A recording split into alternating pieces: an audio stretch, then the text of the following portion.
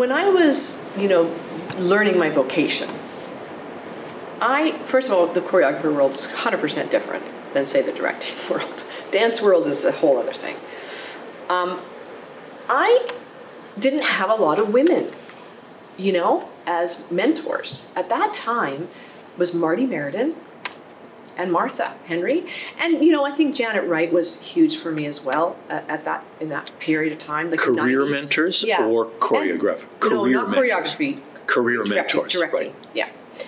And I suppose choreography, Brian McDonald obviously was a huge, I did many shows with him and assisted him for many years. You were in many of Brian's shows or you choreographed? No, he choreographed, didn't he? I was associate with him for many, many shows. Yeah. But I also was in his shows, But yeah, again, but there wasn't a lot of women to go, hey, navigate this and navigate then having kids and navigate, everyone's, okay, we're going to do notes at 6 o'clock. Back then it was like, we're going to do notes till 8 o'clock at night. I'm like, to the point sometimes I will say back then, honestly, there were times where you kind of pretended that you didn't have kids. You kind of went, sure, okay, I guess I can stay for that, because you wanted to be there, right? You didn't want to miss notes because it was your job, and then balls would be dropped, and how, and that. And so how did Donna push forward in that world to say, well, it's 6, I have kids, I got to go home?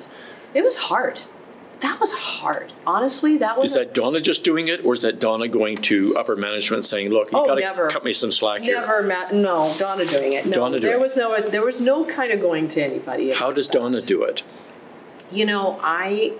I juggled it, and I have a great partner who, when he was there, because he's also working.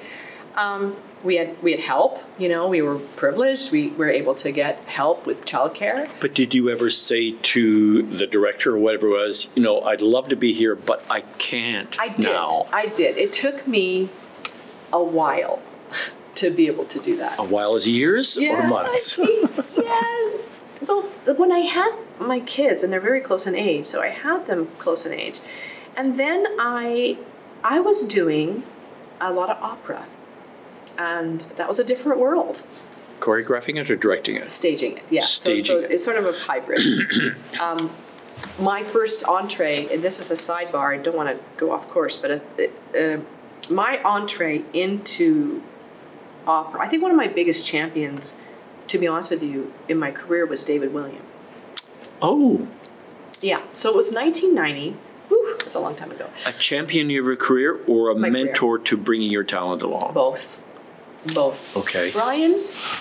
David William was the artistic director when I started at Stratford, and then Richard became the artistic director. But when I started there, I came to do Guys and Dolls with Brian, and musicals. I was more of a concert dancer. It was not really my world. And I was a big city. I was living in LA and then moved back to Toronto, and I got a call and said, hey, Brian's interested in you doing this featured dance part in Guys. I said, oh, well, where's Stratford? Oh, it's a place outside of Toronto. I'm like, oh, like where?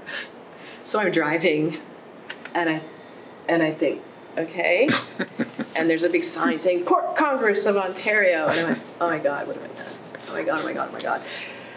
Small town, which is the very thing I got out of growing up, And anyway, long story short, I do the season. I'm also in Julius Caesar. So at Stratford, often as a performer, you do more than one show, which is kind of what the beauty of the place is. It's one of the only repertory companies in the world left.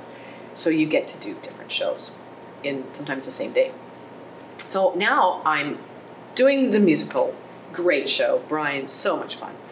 Fantastic. And dancing our faces off. And Brian was challenging as a choreographer. It was always a challenge. It was always exciting. A good challenge. Like, it was hard. Tiny tangent, sorry, because I want to keep going. Yeah. But tiny tangent. When it's challenging for a dancer, is it challenging your stamina, your skill, your feet, your heart, your brain? What is it? The content. The content. Yeah. Like I want you to spin 3 times, do a half over, then do a hand over, and then you're doing a headstand. And go up in the air and then drop you down here, yeah. I can't do that. That's for... Yeah, that's not the mentality. That's the, I learned you know, it was my world though. It was Right. what I wanted. You know, Okay. that I wouldn't want to do less. It was exactly what we all wanted to do. We had a great time.